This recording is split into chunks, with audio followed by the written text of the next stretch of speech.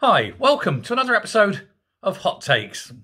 Now, we've got an update on the Huw Edwards story, and there's several things going on, so I've sort of amalgamated them into one video rather than doing three separate videos, because I think it's just easier to do that, and it keeps the interest going, and it's much tighter. So we know that he's just a terrible, awful man. We know that people in the BBC backed him and protected him. Oh, look, well, I'm sure he's fine. Yes, he likes getting up and talking to young boys, blah, blah, blah. They knew.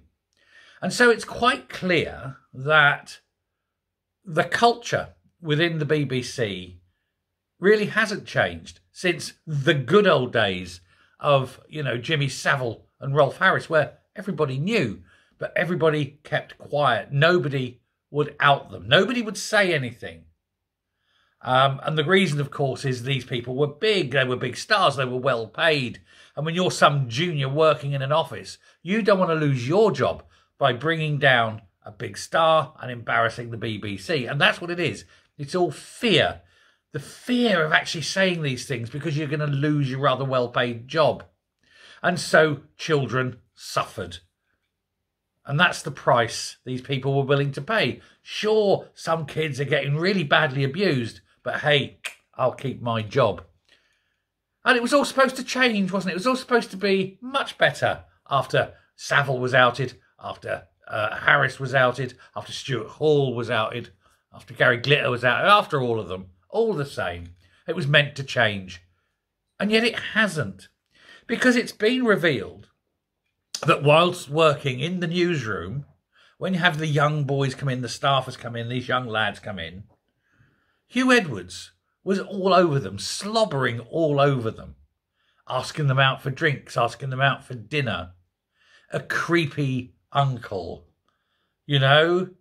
touchy, putting his hand on their shoulders, encouraging them, grooming them. Everybody knew what this old, perverted paedophile was doing. He would message them. He would sit and be WhatsApping these guys in sexual manners. People knew. People in the newsroom knew. Nobody spoke up. Nobody protected these vulnerable people. You might say, oh, well, look, he's 16, 17 and 18-year-olds. They're still vulnerable because of the position they're in. You've got these older guys, much, much more powerful, who could exercise authority and have them fired. That's vulnerable. When you are in a position where someone can fire you for not responding to their sexual advances, you're vulnerable.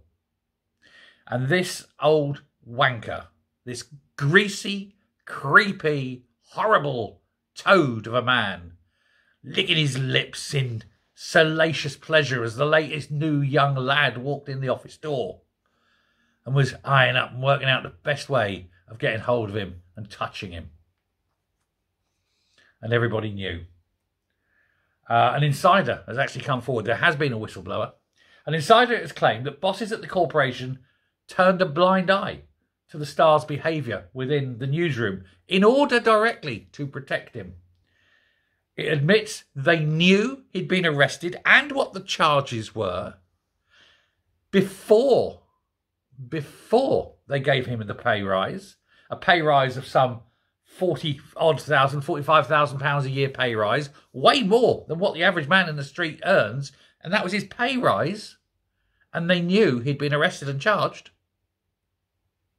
Now, I'm going to say innocent until proven guilty. He's now admitted it, so there's no court case.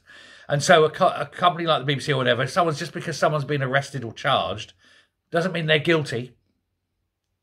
So you keep them on the books until such time. But you don't give them a £45,000 pay rise.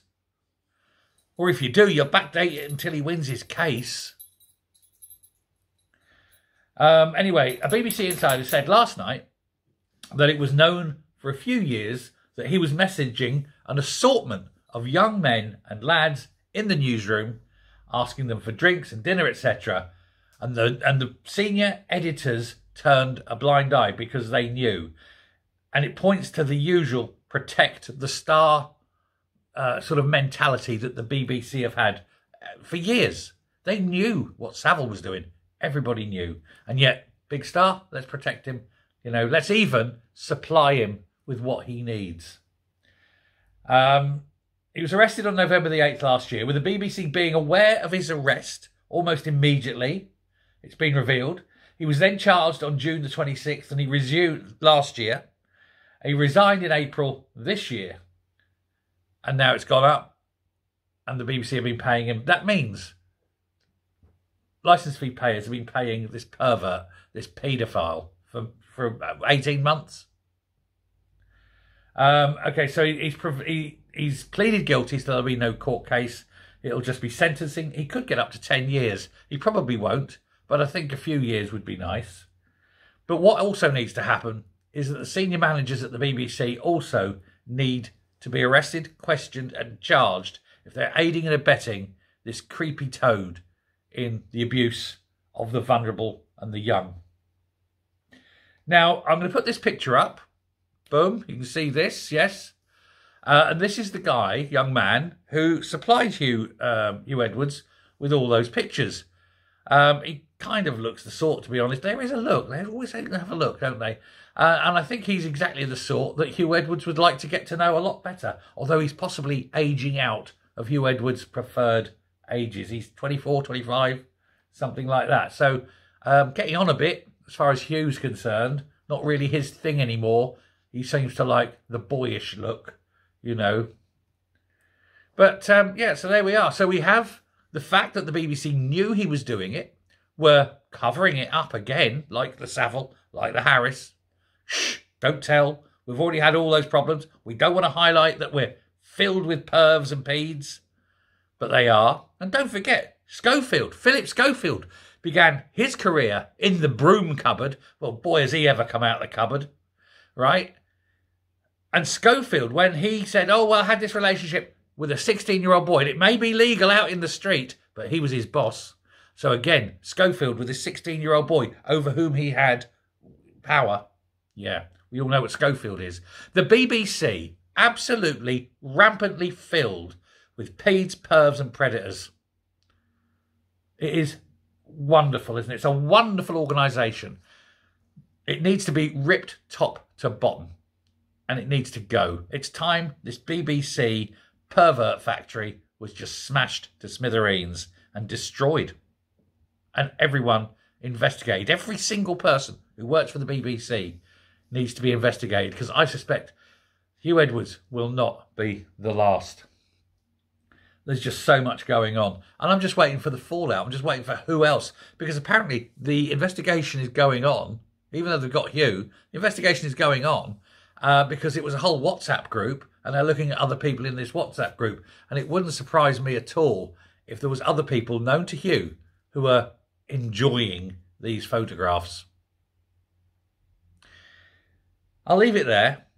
It just goes to show, though, that not only is Hugh the perv, but the whole BBC worked knowing what he was like and deliberately covered it up. Thanks very much. Bye.